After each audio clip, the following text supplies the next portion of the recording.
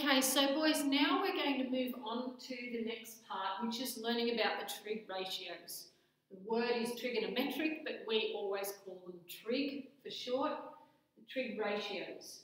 Okay, so we've got a right angle triangle here. I've marked an angle theta, and for that angle theta, I've marked its opposite side, which I'm now just going to call O.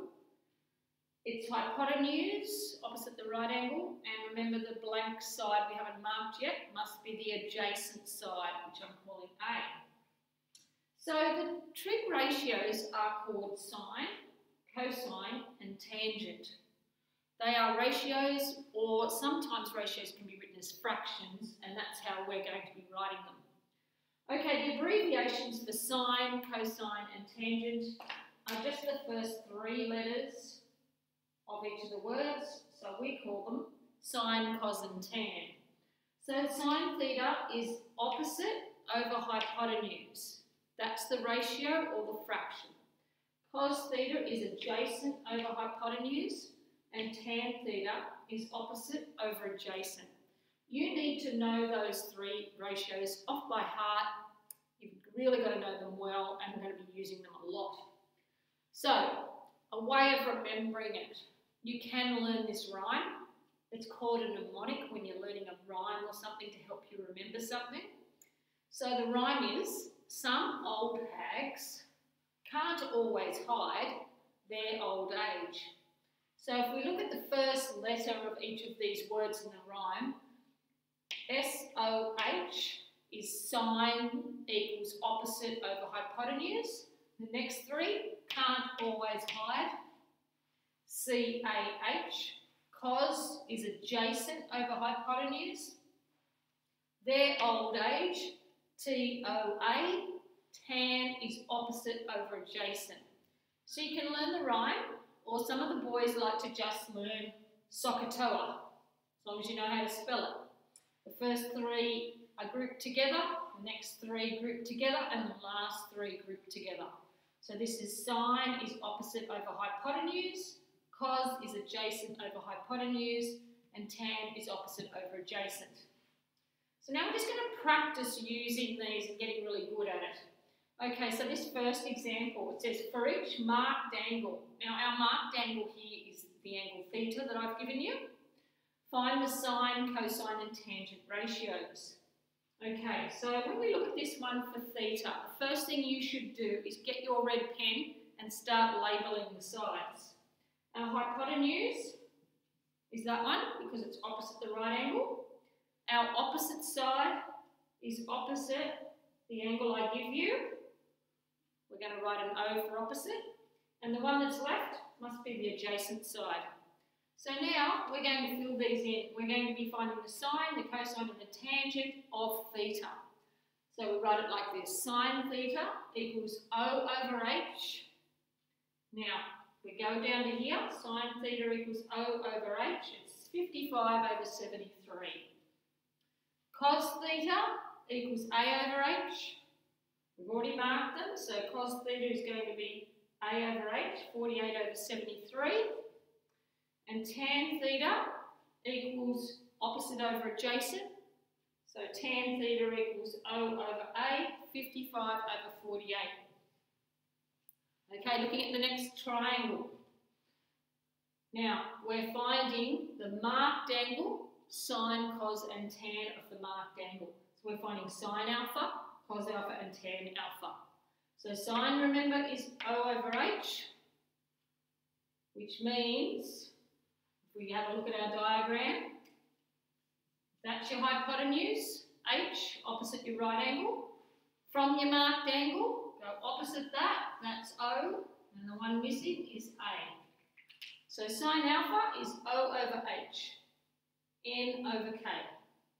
Cos alpha is A over H, M over K. And tan alpha is opposite over adjacent, N over M.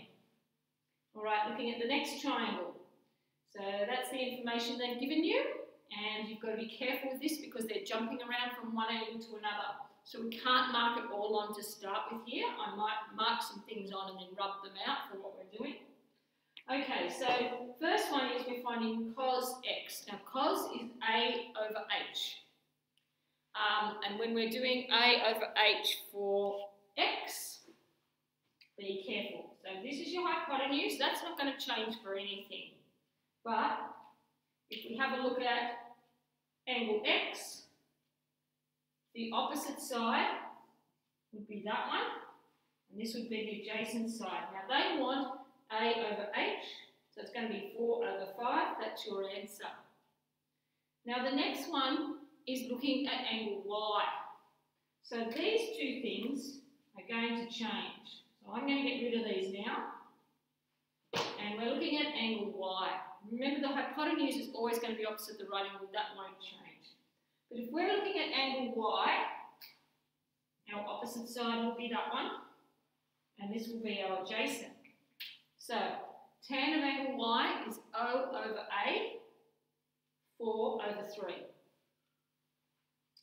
All right, next one. We're looking at sine x. So we're back to angle x. So we'll just get rid of these. All right, we're back to angle x. This time we're back to this being the opposite side and this being the adjacent. So let's have a look. We're doing sine x, so it's opposite over hypotenuse. So it'll be 3 over 5. Now we're back to angle y again. So we move back to where we were with angle y. Remember, this is the opposite side now. That must be the adjacent. So sine y, opposite over hypotenuse, 4 over 5. Okay, the next triangle. Now they want you to complete these things over here. I've already filled them in, but I might just get rid of them.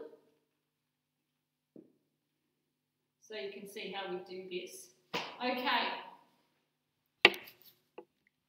Alright, so we're looking at the triangle here, and they've told you that sine of something is ij over hj. So ij is this side here, and hj is this side here. Now, that has to be opposite over hypotenuse for this to work. Okay, so ij is going to be our opposite side, and hj is going to be our hypotenuse. So which angle has that as the opposite side? It's this one. So that would be alpha that goes in there. Now looking at the next one, we've got cos, and we know that cos is A over H. So let's look at that one. I'll get rid of this. Alright, so we've got HI, we want that to be the adjacent side, and we want HJ to be our hypotenuse. Now, which angle has that as the adjacent side? Well, it's going to have to be alpha, okay, because that side is opposite at the beta, so it's not that one. We need it to be adjacent, so it's going to be alpha again. Okay, we'll rub that out. Start again. Alright, we're looking at tan this time. Now tan is opposite over adjacent. So the opposite side has to be IH. And the adjacent side has to be IJ. So which angle has that as the opposite side? It's this one, angle beta.